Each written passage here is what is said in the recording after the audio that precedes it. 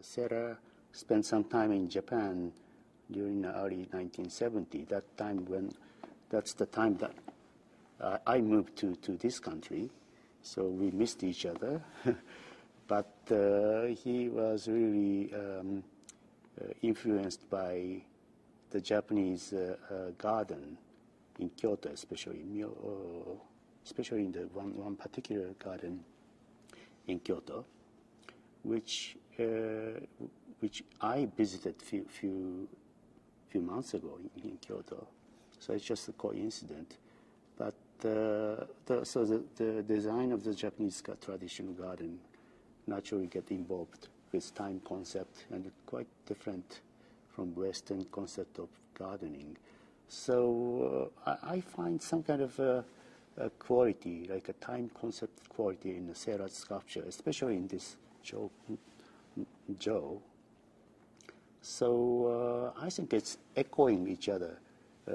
To me, I never asked Richard about it, but this is I feel this same roots of kind of how to deal with concept of time. In his sculpture, this is kind of continuous, very mysterious, almost like a trap-like structure. So that's why I get really deeply involved. Keep finding so many different compositions. Every step, if I move like 1 feet or 2 feet, then I just have this totally different composition. So I was amazed. I came up with almost like a 50 different shots from one sculpture. And then every minute sun is moving, so the shadows keep moving, create a different composition.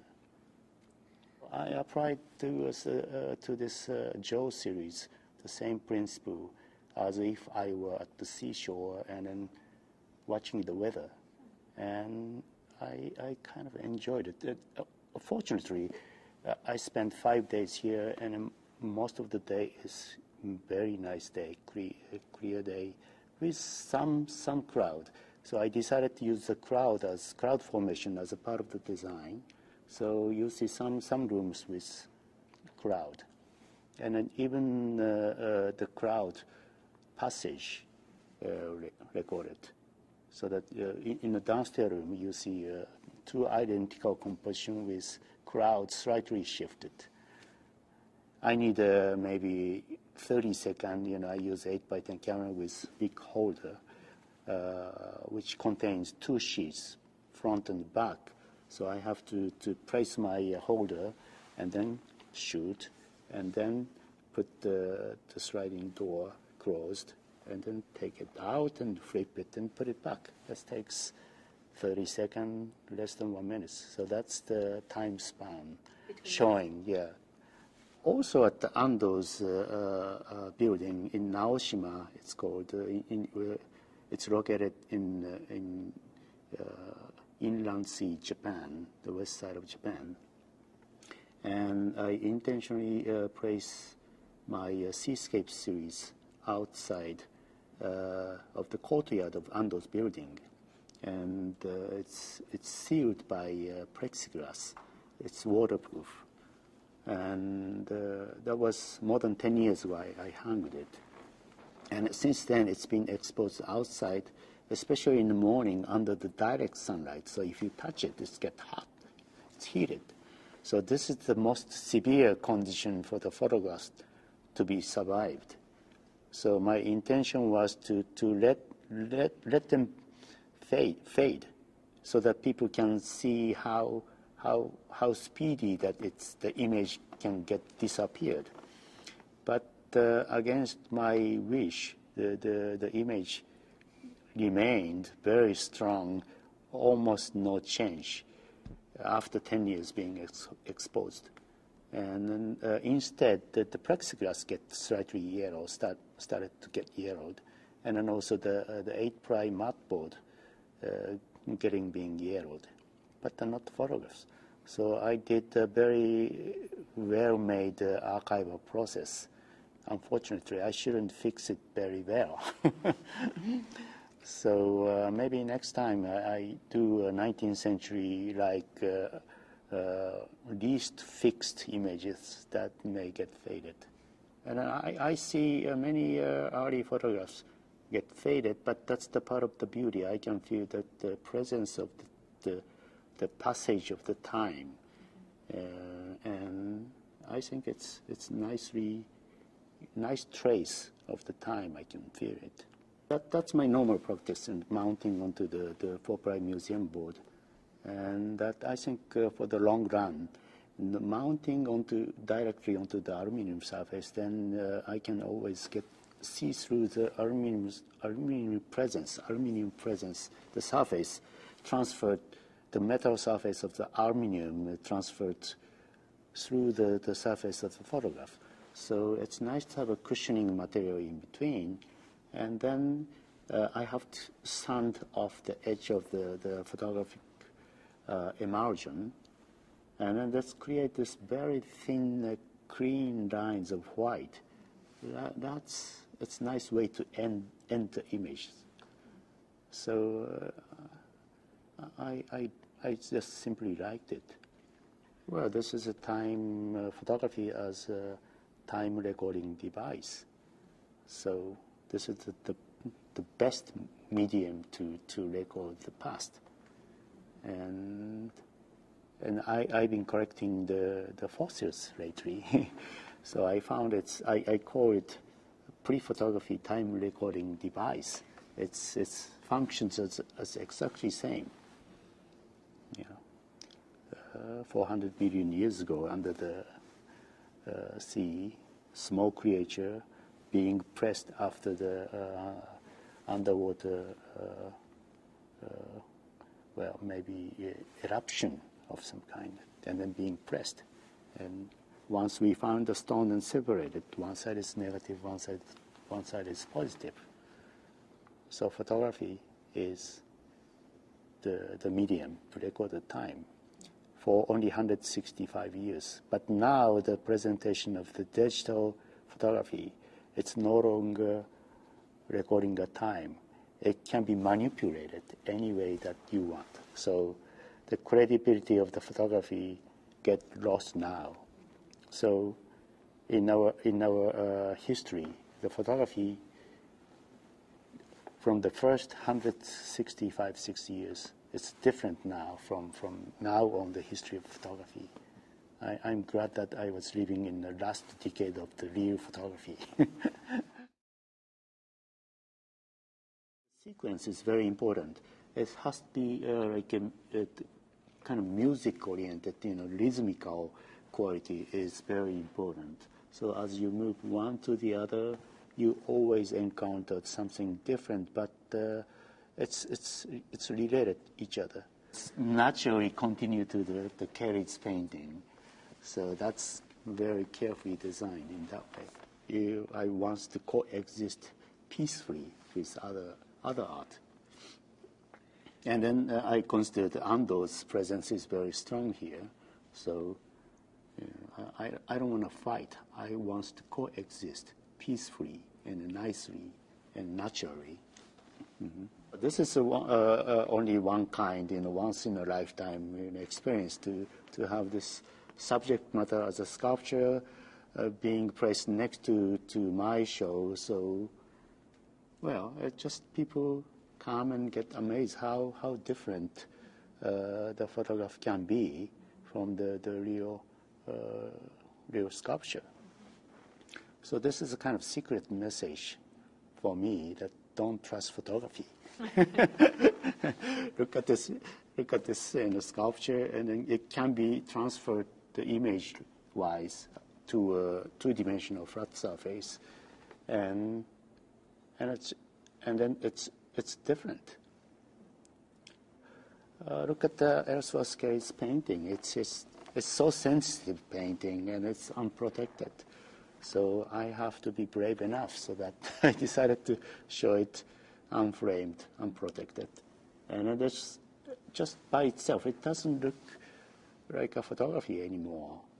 It's just a kind of solid material, competing with the solid metal this is aluminum panel, but it's covered with this image. So it's by itself, it has its own sculpture quality, and it's slightly lifted off from the wall and gives a nice shadow. And so it's just a transformation of a different kind of quality. Well, this main gallery has its strongest impact. So you really carefully design this space, and then there's two other galleries downstairs and one upstairs. So they are the one in the space in downstairs. I have some pieces with crowd formations and the passage of the crowd. So and so does the other small room. And the entrance that people get to see first images. So I carefully picked the design. What to me, the vision through the camera is different from what you see through your eye. And so I use not so many lenses for 8x10, mostly slightly wide-angle lens. So I was always trying to train myself how it would be looked through the camera lens. So it's two-dimensional visions, and the human's always looking with two eyes. So it's three-dimensional visions that you keep creating in your brain. But it's so much difference once it's flattened to two dimension through the three-dimensional visions. So I always trying to look how it would be look like through my camera.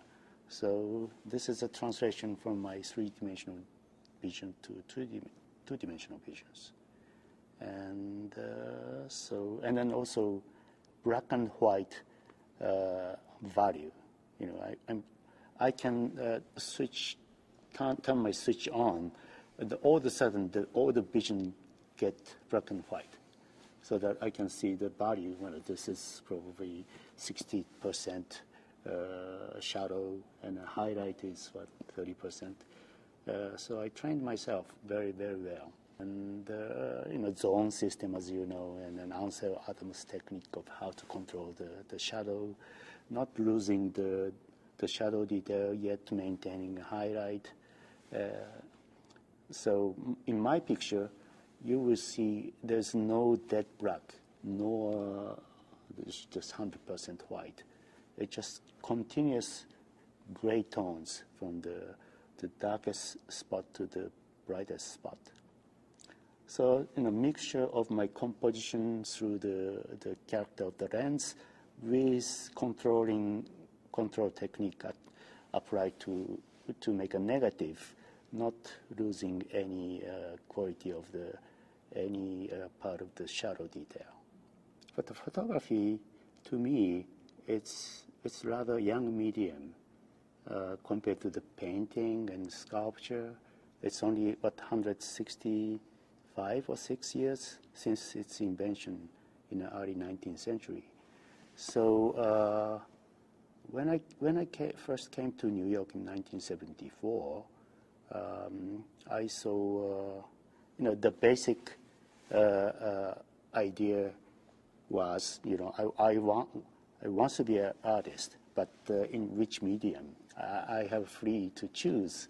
And then I saw art scene that time, the Donald Judd and then Dan Flavin show was fascinated me. So, and then also some conceptual artists. And so, well, conceptualism and minimal art, that's something fascinated me. But, what can I do? And then I found out that I'm a well-trained photographer as well. So let's apply my photographic technique to be adapted to contemporary art scenes. And I thought I have an advantage because the medium-wise it's so young, so it's not very well developed. The people get amazed since its invention that how accurately that the photography can record the reality, and then that's it. And so, well,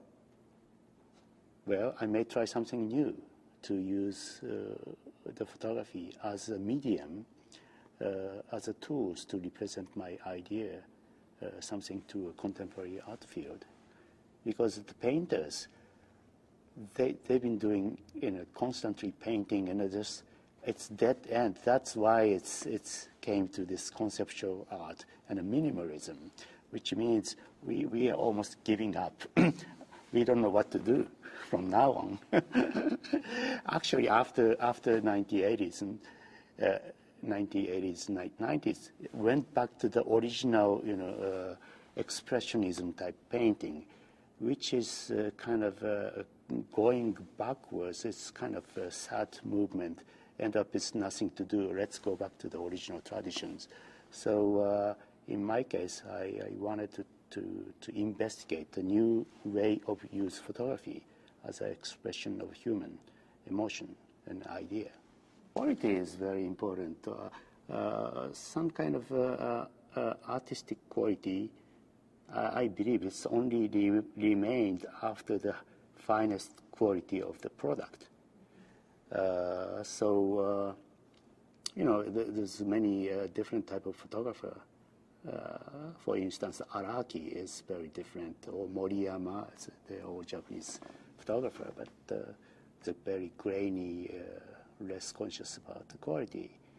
But in my case, I still think that the 19th century quality of the photography still create the best quality picture, using a large format camera, and which means that the negative itself is so big, so that you can get the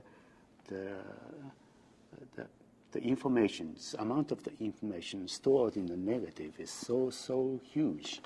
35 millimeter is so easy to handle, and digital photography is out of question now. But well, they may have quite a big amount of information, but still the 19th century photography create the best quality for me. So I'm a kind of endangered species.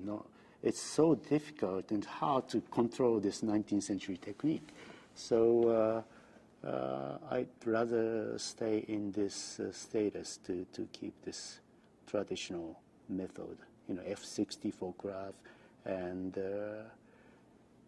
well, I'm very much influenced by Ansel Adams' book, So aesthetically, I'm quite different, but to create this 100% control of the shadow detail, I stole so many chemical formulas from his book.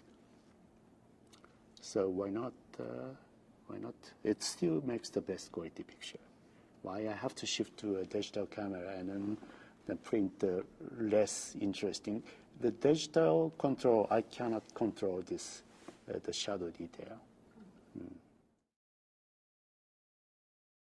I usually do one or two shots, so I easily get the one beautiful shot from outside. And then I knew that this museum has this Richard Serra's Joe outside, so I just saw it, and then I found it's from architectural point of view, I can take this, consider this sculpture as architecture. So I just brought my architectural equipment to shoot architectural photography. Why not apply the same principle to this sculpture as an architectural structure? Architecture is something for the functional purpose, and the sculpture non-functional. But to me, this so-called sculpture is functional for my photo series. The architect is trying to compete with the quality of the space, outside, inside, and then in that context, this is it's same things to me. And then also, I used to be called as photographer, but I spent so much time dealing with the space, especially when I hung my show, the museum space. I create my space as a kind of three-dimensional sculpture space. So in that sense, I'm working like architect mentality or sculptor's mentality. I create two-dimensional space from three-dimensional space. So Richard says, Joe photograph case. This is very nice sample. People come here and see the photographs of Richard Serra, and at the same time, the people can see the three-dimensional sculpture by itself. So it's so easy to compare. And I was amazed. I came here yesterday and see my work with Richard Serra piece. And it's so different, yes. By itself, it has its own sculpture quality. And it's slightly lifted off from the wall and gives a nice shadow. And so it's just a transformation of a different kind of quality through this three-dimensional heavy iron sculpture to thin layers of silver sculpture, I would say. Photography is silver, and then fiber-based, traditional black and white prints contains the silver in itself.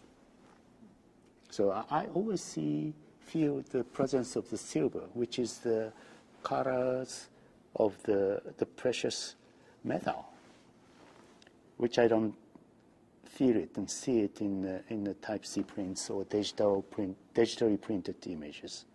That's chemical color. This is the colors of silver. The core vision must be remained in the building. So that's my thinking and my idea how to approach the original visions of the architect. That's why I'm keeping it out of focus. I always deal with the space, especially the underground space. This is almost feel like you are in the bottom of the well or something. It's a very small opening of the sky, and the light keep coming in from the slit of the sky, and then giving some interesting shadow formation. So this is very good experience for me to deal with my future project of this underground dark chamber-like space. This photographic images look huge because I'm applying the same technique to be given to the architecture series. I consider this sculpture as a building. So this can be 100 meter high, 200 meter high. So the people lose the sense of the scale. That's the kind of interesting aspect of my photography. And then even though I'm placing the very low position and looking up, so it gives the feeling that people is looking up the high-rise building. I never think of this the kind of memorial side of the court, like it's almost like a cemetery or tomb. It can be. This is named after the late husband of Emily Pulitzer, Joe. So this can be the stone, the tomb, or memorial tower of her late husband. So, well, I don't personally associate it with Mr. Pulitzer.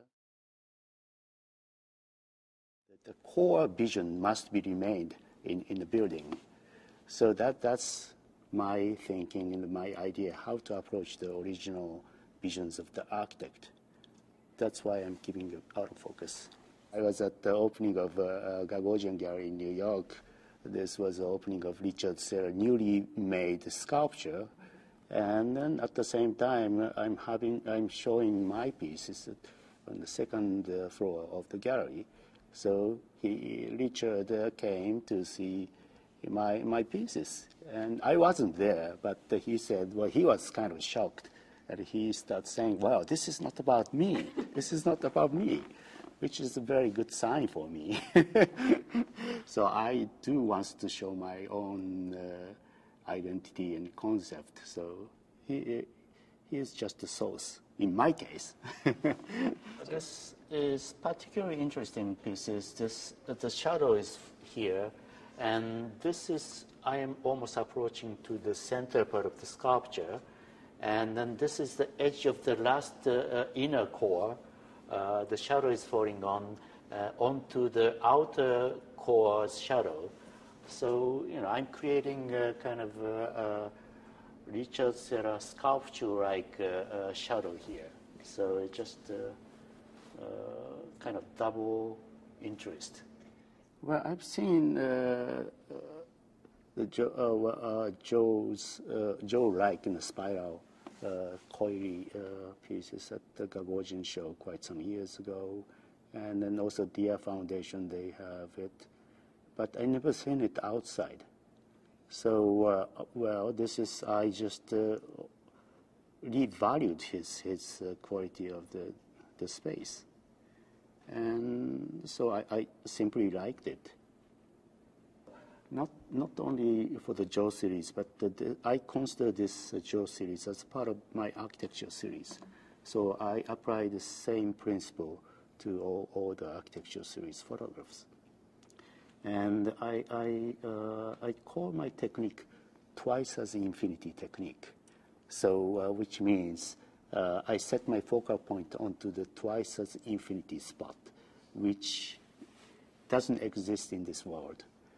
And if you're using the small camera, you're trying to focus. Now, most of the camera is autofocus, but it used to be you have to focus by your hand.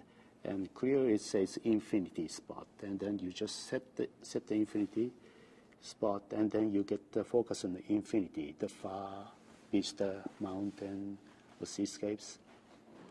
But the old traditional view camera, there's no marks of infinity.